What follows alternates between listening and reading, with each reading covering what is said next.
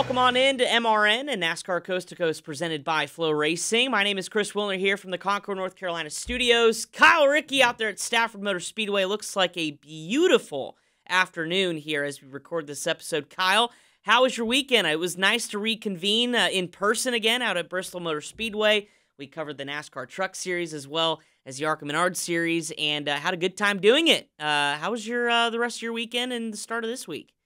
It was good. I mean, Bristol was a blur because it happened so quick. A very short weekend. You fly in, do the doubleheader on Thursday night with the Arca Menard Series and the NASCAR Camping World Truck Series. And then we were done because the Performance Racing Network took over for the Xfinity and Cup race. What did I do this weekend? A couple short tracks ran this weekend, the New London Waterford Speed Bowl. Went over there, watched some modified racing, went to a go-kart event on Sunday. So kept busy.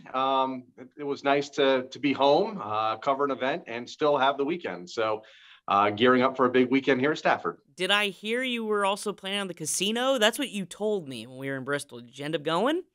I did. Okay. I did. We what's that? I was going to say, did you go to concert? No concerts. No concerts You're always this weekend. seeing something. I was always curious. We have a couple coming up. I have a couple in about 2 weeks. Hall & Oates, one of my favorite all-time groups. Wow. Okay.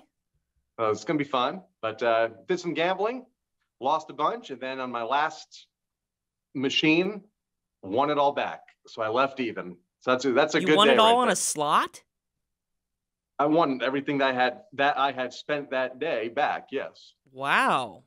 Okay, Kyle Rickey, the king of the slots. Maybe you need to go gambling go with you that next far. time. Oh, well, you're a lot better than me. I stick to the tables at least, but that's where I lose all my money. Anyways, we've got a great show for you. We were talking Bristol. Sammy Smith, the big winner out on Thursday night, basically won everything. Practice, qualifying, the race. He won 2 championships in the process. So brought the broom to Bristol, did Sammy Smith. So we're going to talk to him about his weekend, his season. I mean, it's been a breakout year for him, getting involved now in the NASCAR Xfinity Series for Joe Gibbs Racing, and obviously still sticking to his short track roots, running super late models where he's been on a tear pretty much every time he's been on the track. So we'll dive into all things Sammy Smith coming up in segment number 2. But of course, we had a lot of winners this week, again, celebrating championships at a lot of our short tracks all across the country. And we did it again this weekend here with several finishing up their years, including Hickory Motor Speedway. But Kyle will kick off our coast-to-coast top 7, and I will go ahead and stick with the guy we're going to have on the show with Sammy Smith, again, winning his 4th ARCA National race this year, 6th total, as he also won the East title with some victories there as well in the Bush's Beans 200 at Bristol. 2nd straight ARCA East title, and again won the Sioux Chief Showdown, which is that championship within a championship for those that can't compete on the big tracks, which he couldn't until he turned 18, a little after the midway point of the season. Probably could have won or could be in contention for the national championship if he was able to, but nevertheless, heck of a job by Sammy. His whole KBM team on the ARCA side did a great job, but that national points scenario, Kyle, Nick Sanchez, who had to deal with all sorts of problems, including a jack falling off, nearly crushing one of his crew members. That points lead that was once 12th, it is now 5. And it's 5 points over Daniel Dye. So it'll be interesting to see what happens with 2 short tracks still to come. Yeah, Daniel Dye, man on a move right now, had a good run at Bristol. Wasn't spectacular at the front of the field, but he was there and finished about 10 spots ahead of his competition. And that's enough to really chip into that championship battle and make it a 3-way race with just 2 races to go in the Arca Menard Series, both on short tracks, by the way. Going to be fun. Yeah. We're used to ending the season at Kansas Speedway, but now we're ending at Toledo, and they have a race at Salem before that on October 1st. So should be fun to watch. Yeah, Toledo, a home track for the Arca Menard All right, Series. winner number 2. Yeah, no, I was going to say, go ahead, Kyle. Yep. Keep ripping. Yeah, winner number 2 in our coast-to-coast top 7, Justin Bonsignor will go with the NASCAR Whelen Modified Tour. He won the Eddie Partridge 256. Speaking of somebody that's been ripping here lately, he is ripping up through the standings. Remember, he opened the season 31st in the championship standings, leaving New Smyrna. The biggest car count of the year. He was dead last as low as you can get. And now suddenly finds himself in the championship battle within just a couple of points, 3 in fact, behind point leader John McKennedy. For Justin, though, it was a great win at Riverhead Raceway, led 211 of the 256 laps from the pole, held off Patrick Emmerling at the finish. So 2 in a row now for Justin, and suddenly we have a 3-way battle for the NASCAR Whelen Modified Tour title. It's absolutely unbelievable, the point shift over the last couple months in the NASCAR Whelen Modified Tour Series. And, you know, we talked to some of the drivers. I even remember talking to Ryan Preece about you'd never want to leave the door open for a Justin Bonsignor. And when John McKennedy and Ron Silk got into it a couple races back, it just kind of really set the stage for a comeback tour. So it'll be interesting to see what happens there with 2 races to go. The first at Thompson coming up on October the 9th. Coast to Coast number 3 winner of the week. I'm going to go with the man also at Bristol in the NASCAR Camping World Truck Series. He was a short tracker. He's now a winner for the first time on the National Series Tour. That is Ty Majeski winning the Truck Series race, his first career 40th start.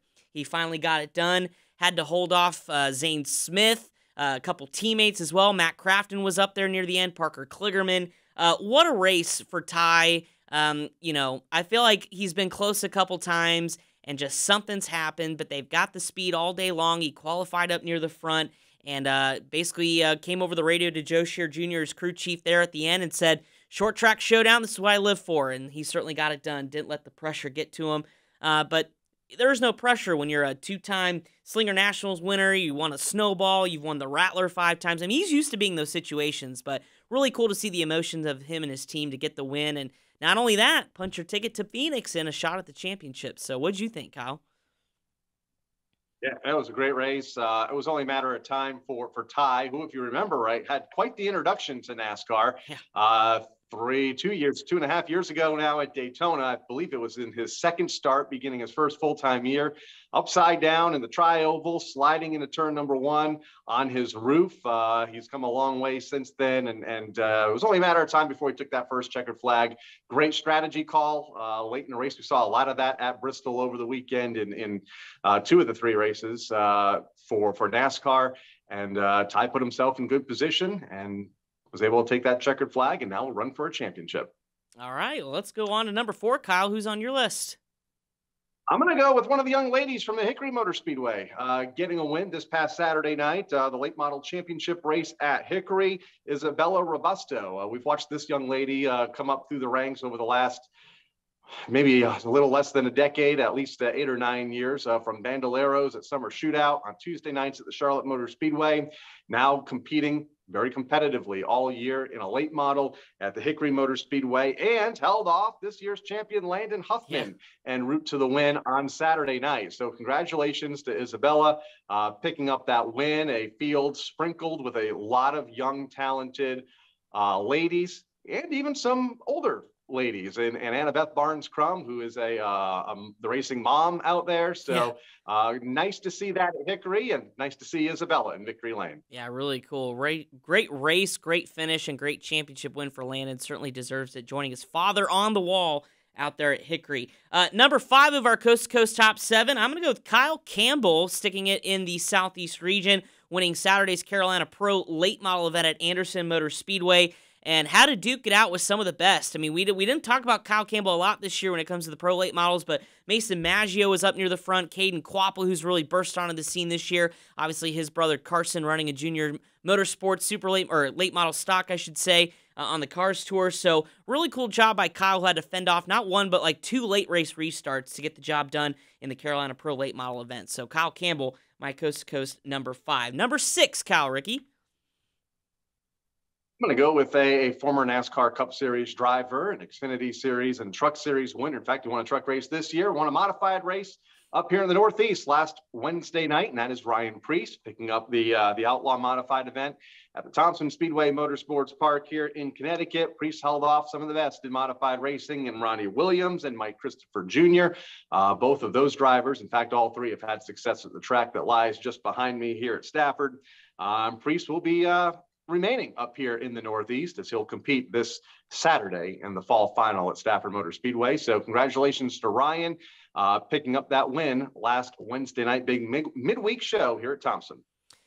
And I'm going to wrap up our Coast to Coast top 7 with number 7, and it goes to a driver who didn't even get to celebrate his win because it was just announced yesterday.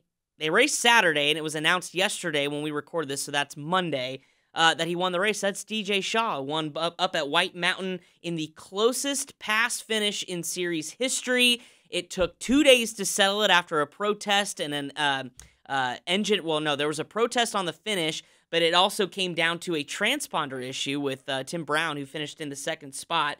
An incredible race, but it comes down to Brown's transponder being a little bit too far forward on the race car than what is according to the past rule book or the regulations.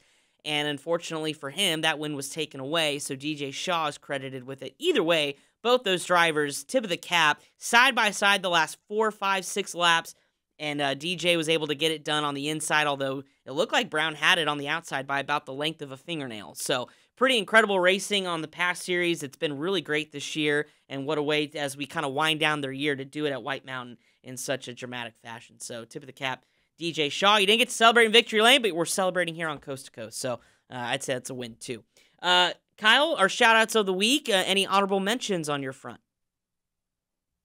Yeah, I want to go with a driver that we talked quite a bit about during the Arca Menards Series event, his first start here in America, and that's Andres Perez de Lara. Ran well, top 10, top 5 most of the evening last Thursday night, finished in the 7th spot in the Arca Menards Series event at Bristol. He is the current NASCAR Mexico Challenge Series leader in their championship standings. They have a couple of races to go. And I, in talking with him pre-race and watching him compete on the racetrack, he could very well be on the same path that we saw Daniel Suarez take over the last decade and make the move up through the sports.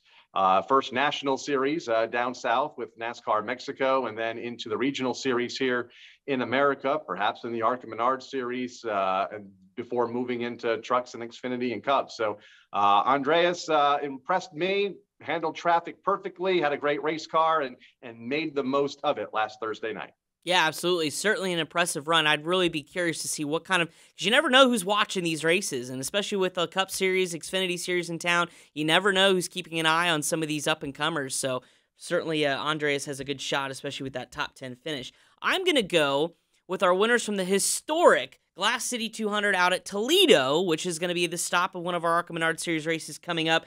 William Sawalich picked up the win in the CRA Super Series, and then Trevor Berry on the Outlaw late model side. It's one of the oldest running Ohio short track races each and every year, and they do a doubleheader, both 100-lap events, so a marathon of an afternoon it was out at Toledo. Both drivers getting some much-needed wins. Obviously, we talked about William. He's in the power rankings each and every week in terms of one of the best short track pavement drivers this year, and he's certainly adding to his list and adding to his resume with all these different wins, so congratulations to them. Kyle, we got a lot going on, so I'm going to go ahead and just skip the go or no-go segment. I don't feel like arguing today. All right. It's a great week. It's a great day to be alive, so we're just going to keep on moving. And coming up next, off the flip side of this break, is going to be Sammy Smith, the driver of the KBM Toyota for the Arca Menards Series races, as he captured his second straight Arca East Championship, also running NASCAR Xfinity Series for Joe Gibbs Racing. We'll talk all things short track racing with our newest and most recent champion, Sammy Smith. Coming up next on NASCAR Coast to Coast, presented by FloRacing.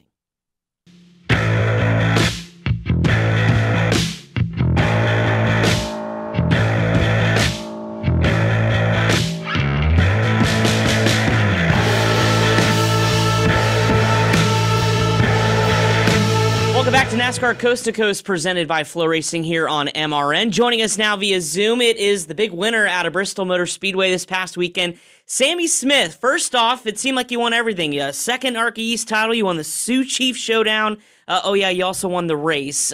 Picture perfect weekend to kind of wrap up that second consecutive championship.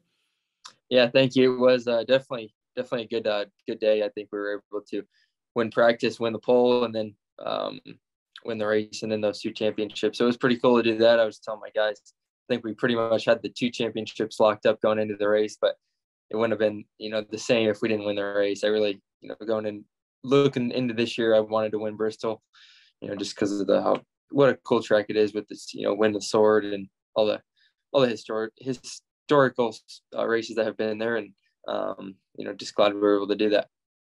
You say you won practice, qualifying in the race, and it looks pretty easy on paper, but I'm assuming it wasn't that easy behind the scenes. There were a couple of times I saw you and some of the other leaders in lap traffic and held my breath for you guys a few times. I mean, how tight was it out there?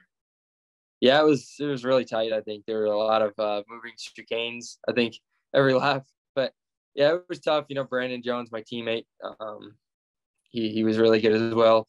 I think, I chose the wrong lane on that first initial start and lost the lead. And then I was able to get past him, I think, 10 or so laps later. But it was tough to, hold him off on restarts. And then short runs, I think we were a little bit off a little bit. But once the long run came, I think we were pretty good. But the tough part was you couldn't really pull away because once you caught traffic, I feel like the lap cars made it difficult for me to get by. And then once Brandon got there, they just let him by. So it was tough to, try to keep a margin there. I think towards the end of the race here, once I started to catch, I think 9th and 10th place in lap traffic, it started to get pretty tough. And Brandon started catching me a little bit. But, that last restart was tough with, obviously him on my inside, and he had the best restart on the inside he had all night too. So that was tough. But, if there was going to be a guy that was going to be on my bottom and race me clean, I'd probably pick Brandon on any day. Obviously he knew what I was going for. And yeah, I think he had the respect to obviously know the best car was going to win the race. And I appreciate him for that. I know, no matter what series races at Bristol, that track changes over the course of a race. What are you as a driver looking for? Obviously changing lines, because, one would think it's got to be on the bottom, but there were some times where, I know they had the PJ1 down, but there were some times you could run the middle, you could run the top. So what kind of things were you navigating over the course, especially those long runs that we had on Thursday night? Yeah, Thursday night, I think the preferred lane was the bottom with the PJ1. I think with traffic, you could make the top work a little bit or middle. You couldn't go to the top, but the preferred lane was the bottom. And then I think, obviously through the Xfinity race, I learned a lot more too with what happened there. I think it started to wear out and we moved up, but I think the biggest thing was, it was tough, I think, track conditions I feel like for me, for learning wise, it just with, it was sunny and then it cooled off and then it went completely dark.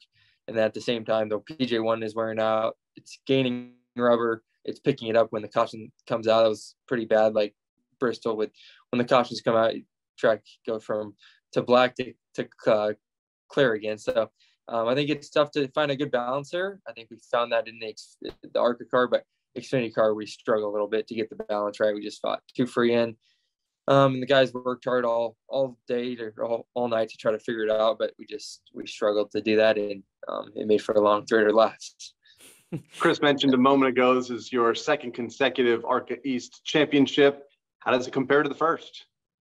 Yeah, I think it's definitely pretty cool. I think last year it was the learning and just trying to, obviously I didn't really know what to expect and didn't really have too many expectations, but I think this year, obviously wanted to go win the race and then win the championship and then win as many races as we could. And I think we won, I don't know, whatever it was.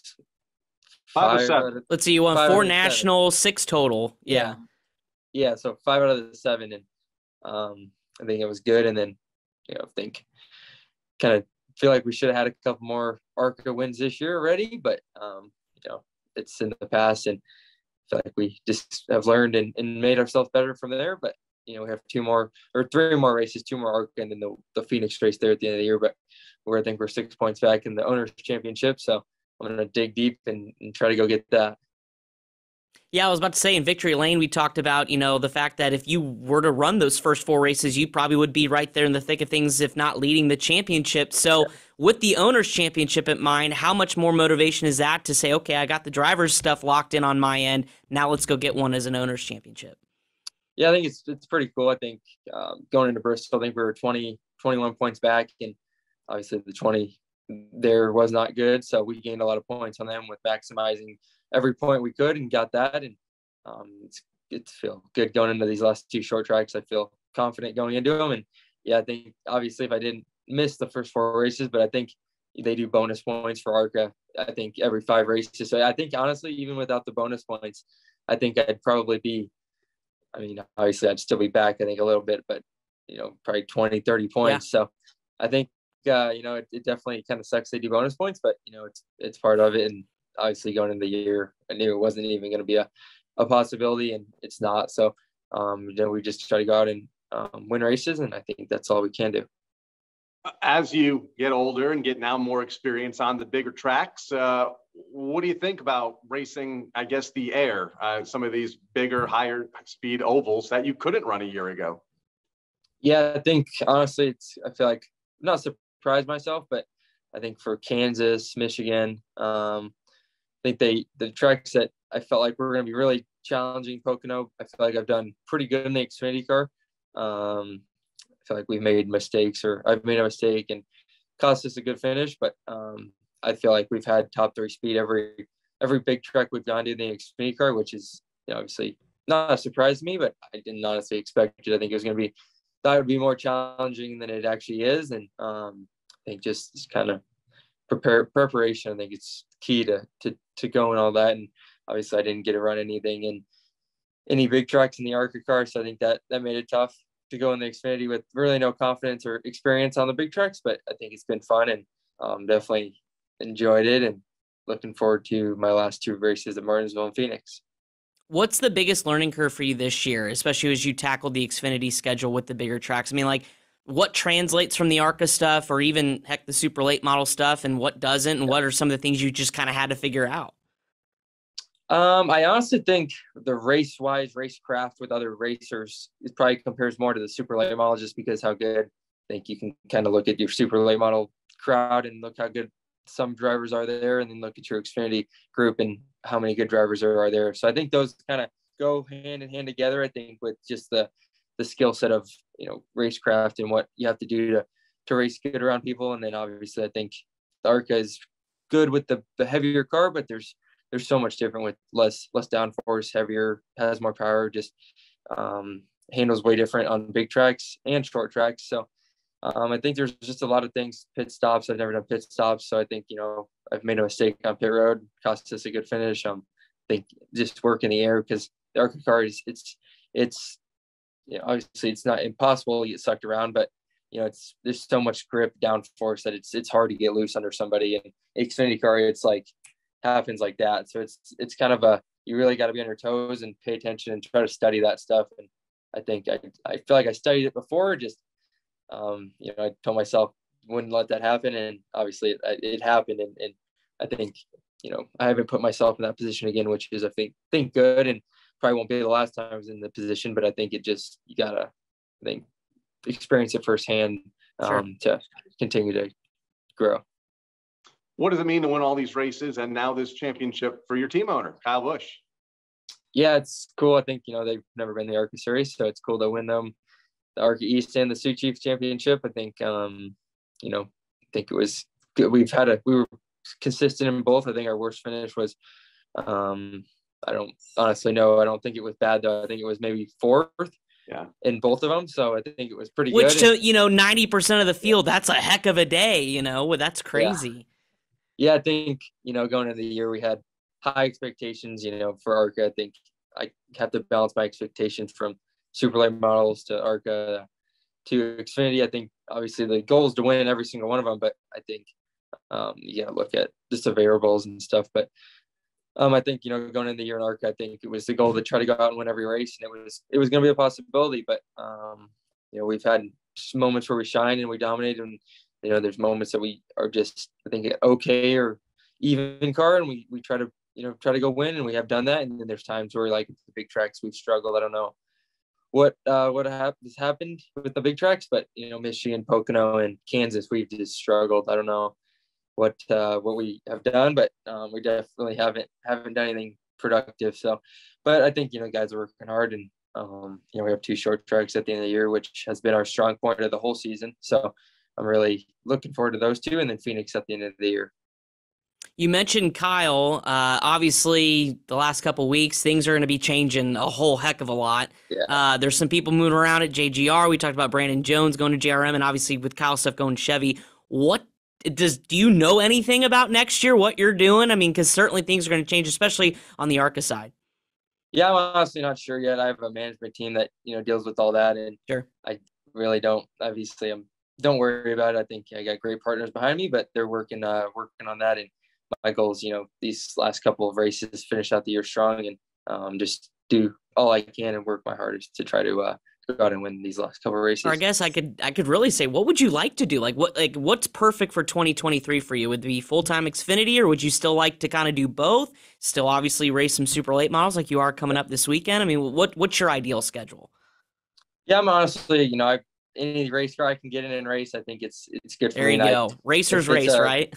Yeah, if it's anything, I'll get in and race it. So I'm not going to complain, whatever it is. Obviously, I'm very fortunate to be in the position I am, and hopefully it's whatever it is, it's in fast equipment, because that's obviously what I want to do and go out and compete for wins. So hopefully they can figure that out soon and get it sorted out.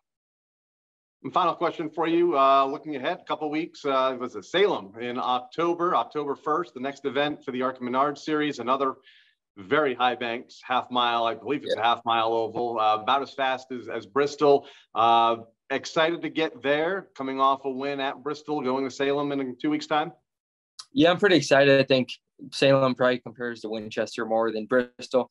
And I've been very successful at Winchester as well, winning there. And I think, it's just probably a little bit rougher at Salem. I've never been to Salem, so I couldn't, not tell you, but that's what, obviously people I've talked to with experience have said. And yeah, I look forward to going there. And I think, it gives me a lot of motivation to try to go get that owners championship 6 points back. So I think, just not going for these 2 wins, I think we have something to really fight for there in Toledo.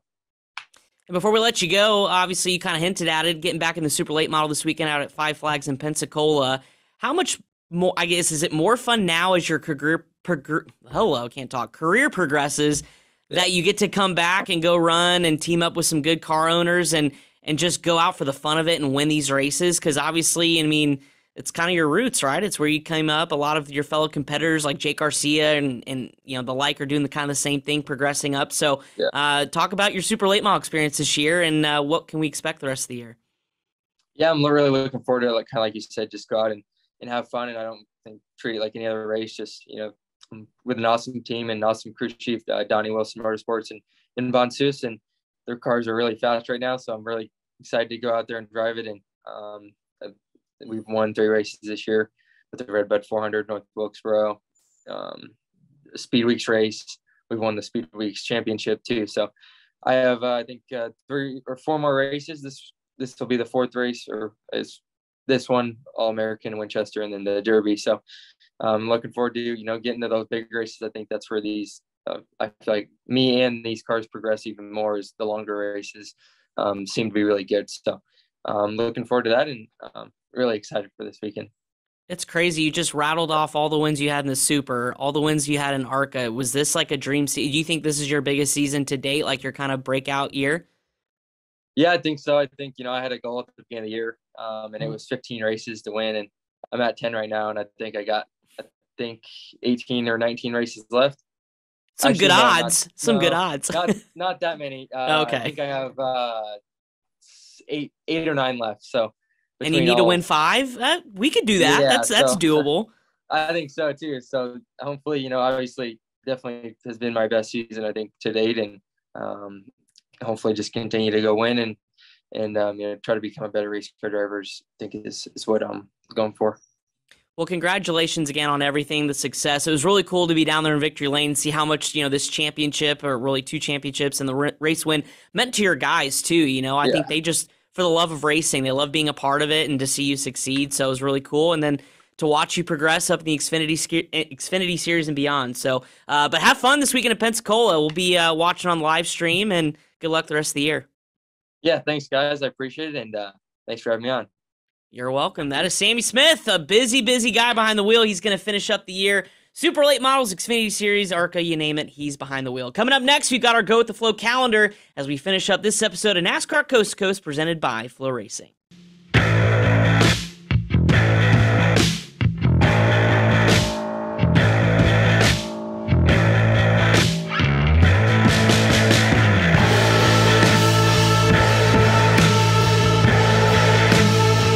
NASCAR NASCAR Coast to Coast presented by FloRacing. Just visited with Sammy Smith, and I think, Kyle, it's easy to say Sammy is well on his way to being a perennial race winner and a contender on the NASCAR National Series side. It was interesting, and he talked about a little bit too in the interview just now, but I was listening to his radio. I was spotting for NBC for Dylan Welch on pit road, and we had Sammy, and it was interesting to hear him talk during the Xfinity race versus describe the handling of the race car during the Arca race. He was much more subdued, minor things on the Arca side, but boy, he wasn't kidding. There's a steep learning curve when you get to the Xfinity series because repeatedly would go, I don't know what's going on. I'm loose for 3 laps, I'm tight for 3 laps, then I'm loose again for 3 laps. He goes, I don't know what I need to do behind the wheel. And it's interesting listening to his crew chief, Jason Ratcliffe, try to walk him through some sort of troubleshooting methods behind the wheel. But certainly, you know, and like he even said too, the Arca race looked easy. It's certainly not, but definitely the challenge I think now is getting a grip on the Xfinity car. So really interesting to hear kind of his input as he begins to learn, you know, each one of these different race cars. Yeah, and at least he recognizes and acknowledges the challenges that he is having behind the wheel, because I think there's a lot of young talent out there that they don't do that, and they struggle a little bit longer because of that. Very mature for his age, hard to believe. He just turned 18 years old and now is a 2-time Arca East champion. Certainly has aligned himself nicely for the future right there in the Toyota pipeline with Joe Gibbs Racing. So we'll see, like you mentioned to him with the whole Kyle Busch announcement this past week, how that could affect his future, if it affects it at all. But time will tell. I'm sure he'll be in a good spot, though, come 2023. Yeah, for sure. Absolutely. And probably mostly only really on the Arca side I could think of, just because I think he's well on the Toyota pipeline, like you mentioned. So I'm sure there'll be a seat over at Joe Gibbs or someone else with Toyota. But it'll be interesting to kind of see what chips fall, as he mentioned. At this point, he has nothing to worry about. He's just going to do his thing, and he's got people that'll take care of it. So I'm sure we'll stay tuned as silly season continues on here as we get to the offseason, kind of what transpires on that front. All right, a couple news and notes to kind of keep pointed to, and I was hoping as we recorded the show, we would get some clarification on the NASCAR Advanced Auto Parts National Championship for short track racing. And Kyle, I haven't seen anything. Please tell me you have, because the whole point of this is it was down to Peyton Sellers, Lane Riggs, right? Peyton Sellers goes out, sweeps Dominion's doubleheaders, puts him ahead as far as the win total is concerned over Lane Riggs over the course of the season. But Lane came in with the points lead. So who is the national champion? I guess we can go ahead and argue. Who do you think should be the national champion before they officially announce it here, hopefully sometime this week? I have no idea. Obviously, a big weekend that is for Peyton, but a great year for Lane. Went into the weekend separated by 4 points. And I'm sure that's why we haven't seen an announcement yet, because they are still tabulating and calculating and correlating the numbers. And hopefully by week's end, we will know who the 2022 national champion is for the NASCAR Advanced Auto Parts Weekly Series. But no doubt will come down to those two. And you know, what has been a great battle and kind of, I don't know if you call it a rivalry, but, you know, a rivalry of sorts. Sure. Because they raced each other on the same racetrack for this national championship more times than not this year.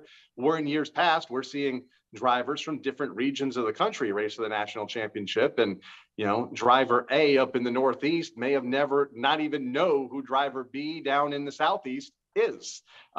Racing completely different race cars and completely different disciplines. And this championship is going to come down to 2 drivers that for the most part compete in the same region of the country on the same tracks at the same time. Yeah, absolutely. So certainly kind of ratcheted up the anticipation and the excitement over this championship when you have both those top 2 on the same racetrack running South Boston on a weekly basis. Yep. Obviously, both running Dominion. Really cool. So congratulations to whoever wins. But nonetheless, I think both have had exceptional seasons, multiple wins across the region. And certainly whether you win or lose, I don't think you can hang your head on just how fun it was to kind of keep track and see all the success both of those drivers have had. The only other thing I had, Kyle, and this I thought this was cool. So FloRacing, now the home of NASCAR roots and grassroots racing on the pavement side this year. We talked about at the beginning of the year how exciting this is going to be. Well, now, we've seen enough races over the course on the platform to develop our own little power rankings, I should say. And Rob Lount, who's in studio here a couple times this year with us here on Coast to Coast, kind of helped develop a little bit of a power ranking system. So as we finish the month of August, I thought it was interesting.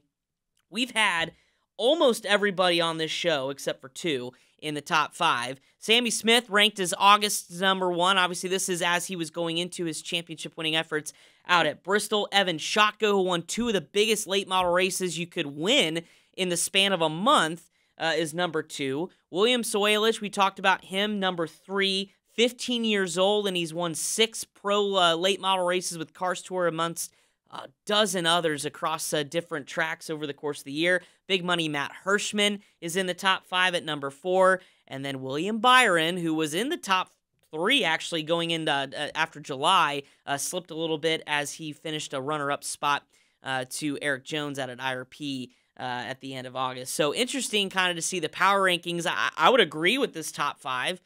Granted, there's hundreds and hundreds more racers across the country, I'm sure, that would like to say different, but really cool to see FloRacing coming out with their power rankings for NASCAR Roots Racing here this year on the short track level. All right, Kyle, our Go With The Flow calendar, chocked full again, championship weekends for Five Flags Speedway. I saw Jennerstown's on their championship night as well, but we'll kick things off. North of the border, once again, championship for the NASCAR Pinty Series. What do you think, Kyle? Down to the nitty-gritty here, Fall Brawl. What do you think? Yeah, Delaware Speedway in Delaware, Ontario. The race will take place on Sunday on FloRacing. I think it's Marc-Antoine Cameron's championship to lose, a driver that has competed in the series for many seasons. 33-point gap back to Kevin Lacroix, who's been a championship contender for the last several seasons as well. But for Cameron, this will be his best season to date. It looks like he's going to win the championship. It'll also mark the first time he has ever finished in the top 5 in his 5 full-time seasons in the series. So top 5 in the championship standings, that is. So boy, when he figured it out, he did it in a big way here in 2022. And looks like it's going to be his title that we'll be talking about here in a week's time. And it didn't come without some drama either, had a penalty implicated on him, lost 12 points, which, again, right now he's up 33, but at the same time, that could have changed things going into the penultimate race. But he won that appeal, got those points back, obviously setting himself up nicely for a championship. So it'll be well-deserved for sure, but nonetheless, heck of a season for Marc-Antoine Cameron. So that race is coming up, like Kyle mentioned, Sunday, 4:30 on Flow.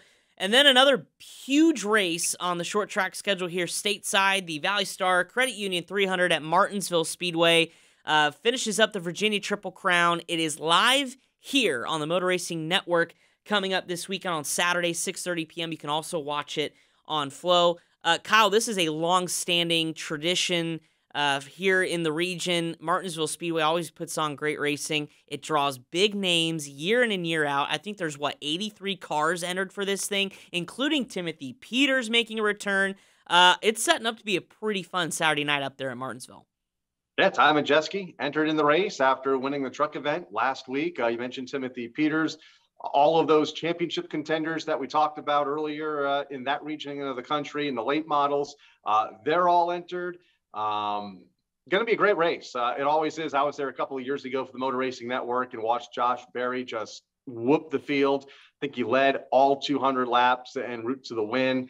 It's like you mentioned, a long-standing tradition, several decades now that this has been held at the famed Martinsville Speedway, and can't wait to tune in to the Motor Racing Network crew on Saturday night. Yeah, same here for sure. Best of luck to our colleagues headed down to Martinsville this weekend. Night of Champions, we mentioned some championships getting wrapped up for the year 2022. One of those is the Blizzard Series finale for the Southern Super Series at Five Flags Speedway. They just had their local track championship night last week. This is the big Southern Super Series championship night. We just heard Sammy Smith is entered, as are the championship contenders Hunter Robbins, 19-point advantage over Bubba Pollard. Both of those guys, are going to be duking it out, but you're going to have to contend with Stephen Nasse, Michael Hind, and the rest. So a stout field every time we talk about Southern Super Series. The big names show up. Should be a great night Saturday night. It'll be interesting. 19 points seems like a lot for a short track series, but we've seen how rough and tumble these late model guys get, especially out at Five Flags. So I'll be curious to see who takes home the championship again that Saturday night out in Pensacola. How about the Bobby Watson Memorial Big Money Series out at Carteret County Speedway? Big Money Series, super late models. They got street stocks, all the good stuff out there as well, kind of wrapping up their big season finale. And then you're hosting a nice doubleheader, Kyle, up at Stafford. The Napa Fall Final begins Friday and Saturday. What can you tell us about that big event?